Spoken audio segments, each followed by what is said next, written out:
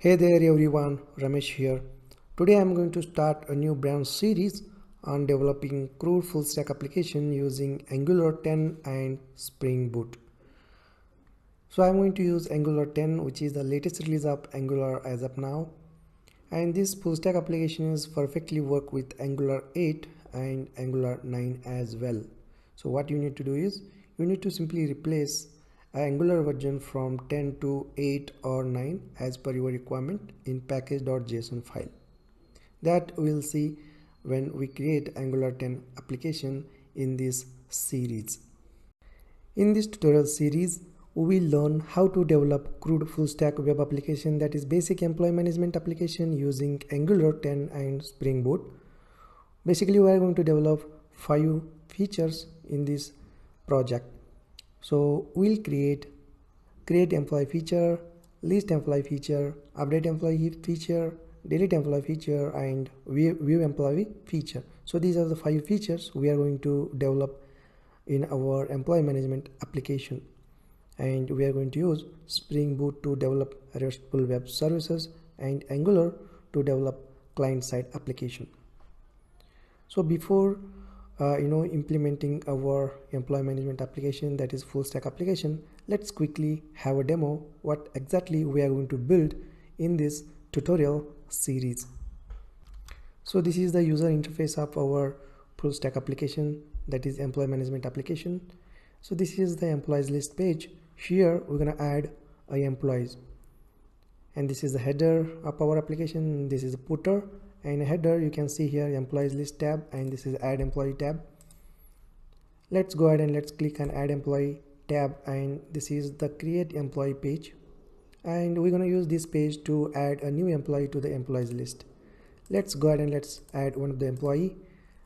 First name Ramesh, last name Fadtari, and email ID ramesh@gmail.com. Hit submit. Yeah, here we go. An employee is added to the employee list. Let's go ahead and let's add one more employee. Let's say John Cena, and email ID as john@gmail.com. Hit submit. Let's go ahead and let's add one more employee. Let's say admin, and last name admin, and email ID let's say admin@gmail.com. Yeah, here we go. So we have added 3 employees to the employee list. Now let's go ahead and let's see update functionality. I'm going to update Ramesh Fadtare employee.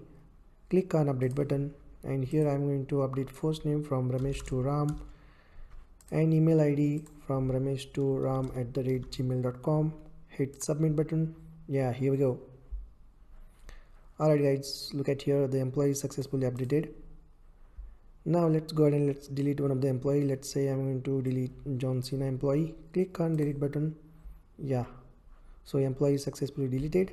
Now let's see one more employee. I'm going to delete Ram employee. Yeah, great. So here we have details button. You can click on details button to view a particular employee details in a separate page. And here we have back to employee list button. Click on this button to navigate to the employee list page. So these are the 5 features that we are going to develop in this project: add employee, list employee, and delete, update, and view details employee. So these are the 5 functionalities that we are going to develop in this full stack application.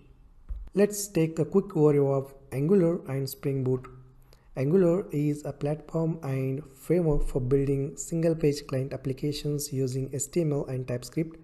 Angular is written in TypeScript. Okay, and you should have a basic understanding of TypeScript in order to work with Angular.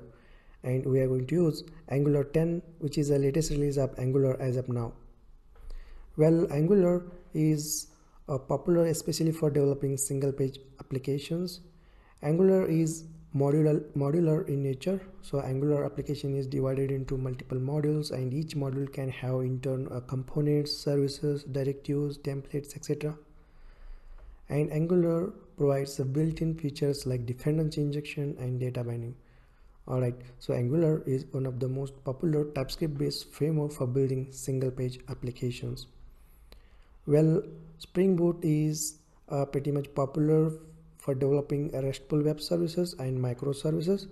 Spring Boot has taken Spring Framework to the next level. It has drastically reduced the configuration and setup time required for Spring-based projects. You can set up Spring project with almost zero configuration and start building the things that actually matter to your application. Angular and Spring Boot is a great combination to develop full stack application.